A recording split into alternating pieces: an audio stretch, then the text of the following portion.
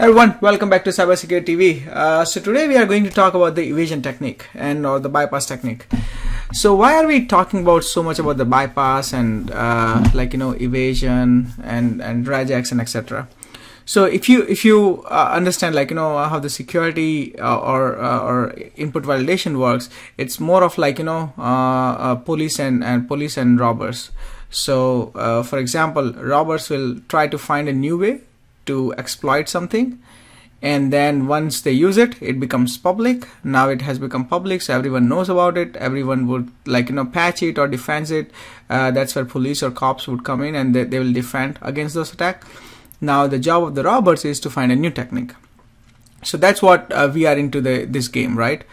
We have previously talked a lot about the regex validation. As I said, regex is going to be very much useful if you understand it, if you know how to read it, how to write it, would be much better. So usually in the applications you would see that regex validation, some libraries would help them prevent against some basic payloads. So for example, if the attacker is using maybe eval, alert, document.cookie, a prompt. So these are some common payloads that we use during exploitation of the cross-site scripting. However, in this modern world, that's not going to happen because, of course, you have so many defense and so many rules that already are protecting that kind of application request. So what do we do now? Suppose we have to steal a cookie from the application, and suppose the application cookie does not have HTTP only flag. Then it becomes very easy, right? We just put this location.href. Then we put whatever the domain of the application is, and then we use the document.cookie. I think that's pretty straightforward on how we do it. However, as we said, the regex validation, our filtering system would obviously block document.cookie. So now how do we do that? The one way to bypass this, or has been used previously as well, is using the Base64 encoding. Now here, this is you are going to use eval. Everyone knows what the eval is, so I'm not going to repeat it.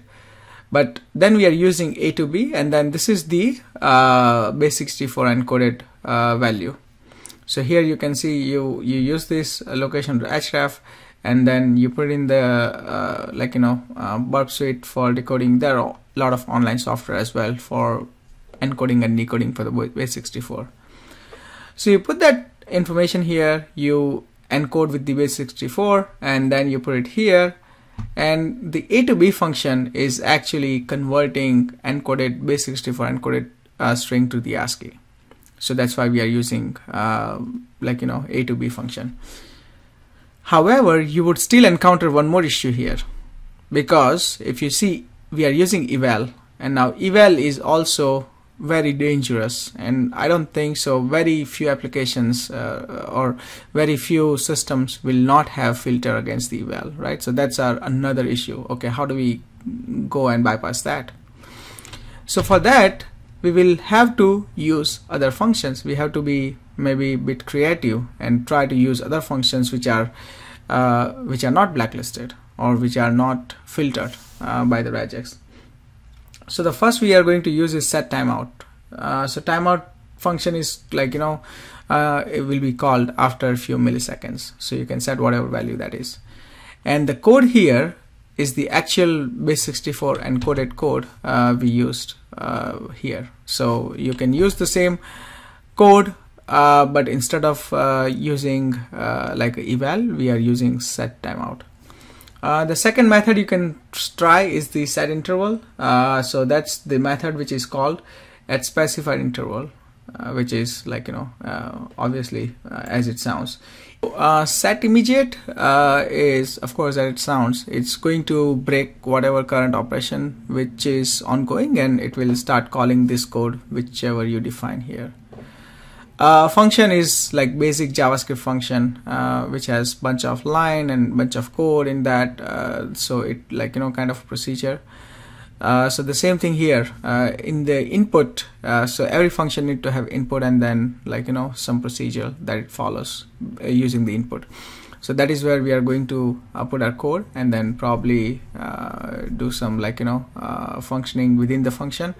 But yeah, these are some of the options that you can try to bypass that eval function.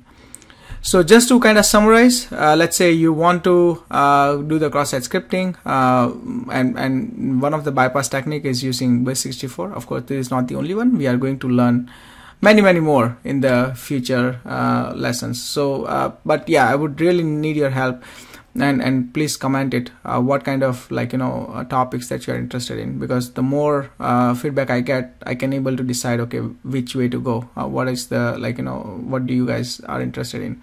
So based on that, I can plan it out. But yeah, to summarize, we regex validation. So you should learn about regex, at least start a little bit of regex, basic regex functions and their keywords. Then some of the basic filters how to bypass is using the Base64. Encoding decoding is very simple. There are online tutorials out there. You use A to B to encode and decode, which would work on most of the applications, and instead of eval, you use this set of functions. So I think that's all from this episode. If you have any questions, feel free to put it in the comment. Please hit the thumbs up so I know that you guys like this kind of videos, and we'll see you on next Monday. Bye.